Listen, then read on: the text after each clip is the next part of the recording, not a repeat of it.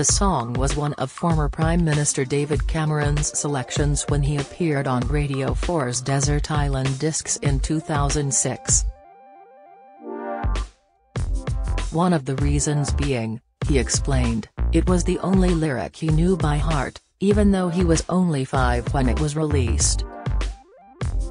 For millions of others it is equally familiar. From the moment that Hill's whimsical West Country burr begins, you could hear the hoofbeats pound as they raced across the ground, and the clatter of the wheels as they spun round and round. And he galloped into Market Street, his badge upon his chest. His name was Ernie, and he drove the fastest milk cart in the West. For Benny Hill, coming in a year when 21 million viewers already watched his ITV show, it was one of the high points of a career that would ultimately end in a lonely death, not long after that same show was dropped from the schedules and condemnation whipped up against his act, as being outdated and sexist. Ernie had been recorded the previous year at Abbey Road Studios. It parodied the cowboy songs from the American country and western music genre. But, more pertinently, it harked back to a time when Hill worked for Hans Dairies in the Hampshire town of Eastleigh, not far from where he was born in Southampton. If you go on YouTube, you can find the first time Hill performed Ernie, in a 1970 episode of his show, filmed in black and white because of a technician's strike at the time. Accompanied by the Lady Birds, a female backing group who often appeared alongside him, the comedian performs this version to a much slower tempo than the eventual single. There are other noticeable differences. The lyrics refer to a fresh meat pie that caught Ernie in the eye when he bit the dust, instead of a stale pork pie. In the #1 version, Ernie was only 52, he didn't want to die. In this earlier performance he was 68, which would dearly turn out to be the age Hill was when he did die.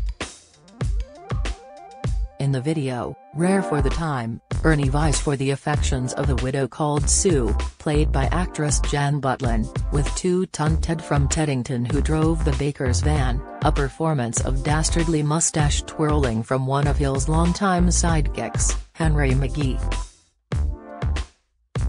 As well as topping the charts here for a month, keeping T. Rex from a third consecutive No. 1 with Jeepster, it reached the same spot in Australia. Hill even received an Ivor Novello Songwriting Award for Ernie the following year. It could be said that Alfred Hill, his real name, was born funny. His grandfather Henry and father, also called Alfred, had both been circus clowns.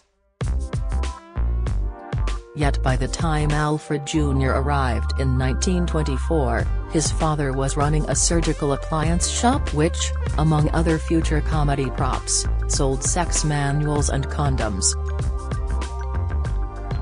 "Alfie's dad sells Frenchies," chanted his classmates.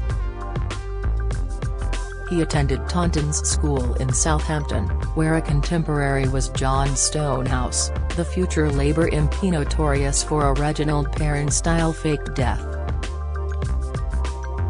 While the young Hill loved going to see the music hall comedians at his home city's Hippodrome and Palace Theatre, he first worked in a stockroom at Woolworths in Eastleigh when he left school at 14.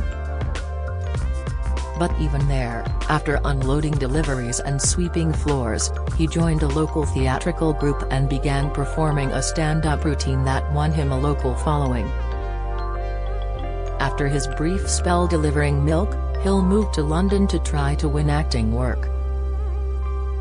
But war had intervened and he joined up in 1942, serving as a mechanic, truck driver and searchlight operator, before transferring to the Combined Services Entertainment Division to perform for the troops.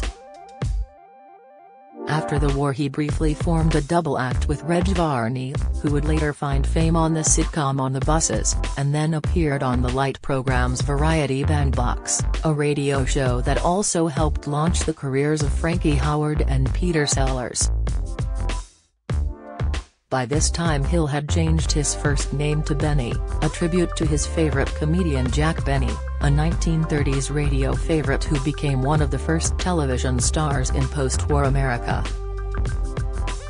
It was on TV too that Hill's slapstick, mime and general seaside postcard humor found its natural home.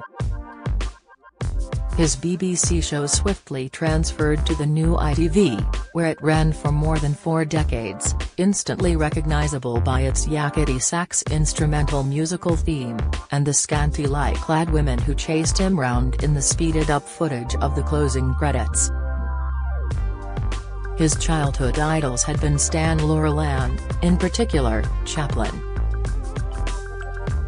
After the latter's death in 1977, it emerged that Hill had visited his hero's home and been taken into his private study by Chaplin's son Eugene, to show him the Benny Hill videotapes on the shelf.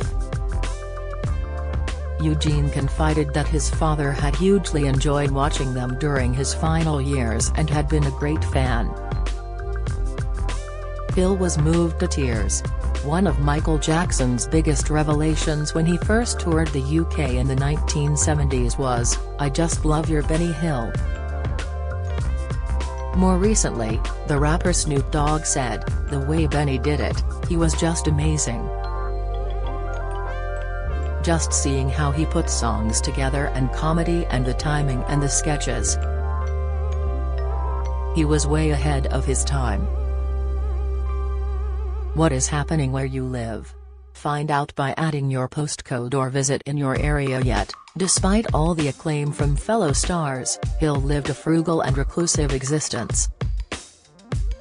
He always lived in rented accommodation, within walking distance of the London TV studios where he worked, bought reduced-price items while grocery shopping, and never owned a car. He also never married, though he was said to have proposed twice to different women. One of his few indulgences were regular trips to France, where he relished his anonymity and spoke French fluently. Yet even then he avoided the palatial hotels he could easily have afforded. By the late 1980s, however, comedy was changing and Hill's shows were linked with attacks on women. While Hill pointed out that it was the men in his sketches who were always the buffoons, the writing was on the wall. His show was cancelled by Thames Television in 1989, despite earning the company more than £100 million in foreign sales and still being shown in another 97 countries, including Russia and China. The show was past its sell-by date, explained Thames head of Light Entertainment, John Howard Davis. Benny was alright when he was young, but when you're in your 60s, it's a slightly different matter to leer at a pretty girl.